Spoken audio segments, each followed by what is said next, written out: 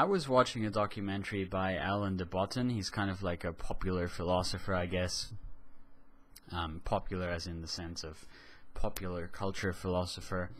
And he writes books and makes documentaries that are basically accessible to the layman, which I pretty much am when it comes to philosophy. I'm interested, but I'm not very well read. And so this documentary I'm talking about is called Status Anxiety. It deals with this strange phenomenon that despite us being so materially well off, we seem to be struggling in a lot of ways. Society does and individuals do. People seem to not really be getting happier to the extent that we would expect based on our material wealth. And there are all these strange things of people being deeply unhappy despite actually having a certain amount of security and more material prosperity than probably the royalty would have had available to them 1,000 years ago. And one of the parts of the doco that really stuck with me was he mentioned someone, I think it was a sociologist. They basically developed this kind of formula for happiness, and it goes: happiness equals achievement divided by expectation. So achievement, if you have very high expectation, let's say we have 10 expectation, then you're going to need a lot of achievement to become happy. So if you have 10 expectation and you have 10 achievement, you get 1 happiness. Whereas if you can lower that expectation, so if you can lower that to 1, then the same 10 achievement will give you 10 happiness. And it's kind of ridiculous putting it in units, but you get the point. So then, I mean, first of all, the first thing to realize is that the only real way to kind of beat the system is to be able to raise your expectation to 0, because then you get infinite happiness. Whereas if you try to modify the numerator, then infinite happiness only comes with infinite achievement, which is unfortunately impossible. And I think that's really a problem with the world at large. Because first of all, when you look at like neoclassical economics and classical well, I guess mainly neoclassical economics is where it came up.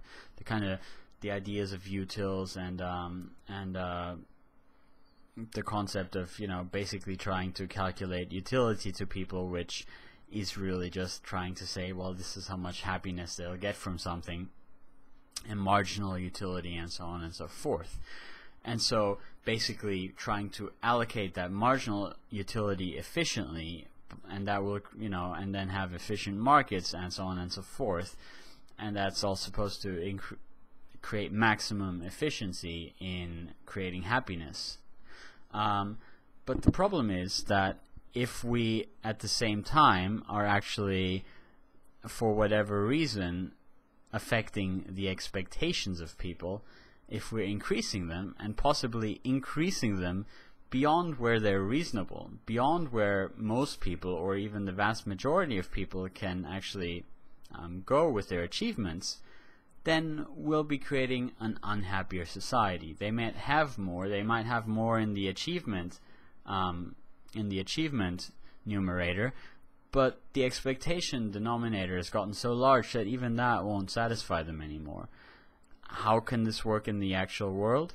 Well, I've talked before about how I loathe advertising, and I'm very unhappy when I notice that various things are pulling on my kind of basic instincts and manipulating some kind of root basic desires in me. In general, I'm not a fan of when people try to motivate me by making me feel bad for not having something or not achieving something. Yet this is how this is one area that a huge amount of effort goes into, because if you want to sell something, then that's basically the best trick you have available to you, is making people desire it, increasing their expectation for this good. And that's what everyone's trying to do at the same time. and these expectations get built up. At the same time, popular culture always gives you these kind of things that people want to see, which is people with very high achievement, because people want to see that, because if they had that high achievement, then they would have a lot of happiness. The problem is that high achievement, that basically seeing that raises their expectations, and that high achievement is not available for everyone at the same time. It's impossible. It's just, it cannot be done. Not everyone can be that millionaire, or even that very wealthy, very handsome, attractive person that everyone's interested in. It just doesn't work like that. And so we end up in this society where and I am definitely talking about myself, and I try to be aware of this. I mean, I try to be kind of self-aware when I can, but I notice it in myself. I notice wanting things and having these kind of desires stroked in me, and I definitely notice that if I give in to them, it gets worse. So we end up with a society that is far less happy than it should be, just because the expectation has been raised beyond all sanity. And then you see that in all of these kind of the American dream, the Australian dream, all of these dreams are dreams that are basically in excess of what is really achievable for people. Well, they are, because they're always kind of slightly ridiculous. They're never just, well, you have a nice place to live and an okay job. They always go beyond that. You should have everything you desire. Your expectation should basically be almost the highest amount of achievement you might possibly be able to attain, but you're unlikely to attain it because you're probably not going to be that lucky or that talented and that energetic. And to me, that's a huge flaw in the system, because basically it's this huge contradiction. The idea is that this market will, we run everything very, very efficiently. This company will sell more and more goods, and then it'll run very efficiently, and these goods will make people happy. But by doing all of this, through advertising, through these intrusions into popular culture, we are actually really we're raising the expectations so much that the economy can't keep up. But the economy makes the most money if they actually raise those expectations, and they make money. So I mean, the economy's fine, at least until we go bust, because we can't meet all those expectations, and but people aren't fine. And the economy eventually either goes bust because we can't meet these expectations, or we have this massive problem where we just have people who suddenly can't reach even their base level expectation anymore to be just content enough, and then we get into social problems. And I think that's what's happening as well. And what people were doing in the meanwhile is borrowing a lot so they could at least try to keep up with their expectations, which were beyond their means. And you could say, well, maybe they weren't that much beyond our means. If you look at the planet, if you look at the environmental situation and what will happen if every single person in the world is going to raise their expectations to Western, whether it be Australian or American or European levels, what's going to happen to the planet? It's going to be disastrous. We can't afford it.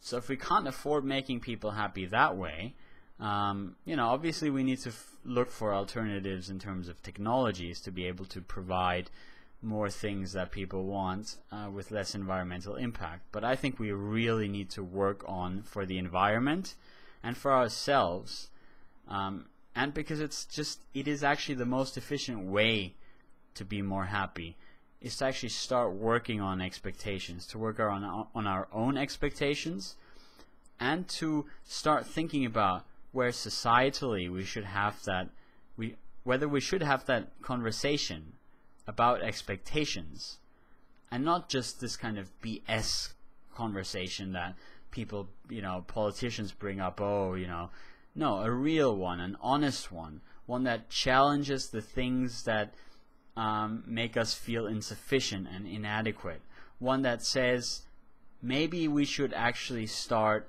viewing negatively anything that is trying to play on those expectations, and maybe we should as a society try to put a stop to it. And I'm talking advertising, I'm talking unrealistic Hollywood portrayals of people, and I'm not talking about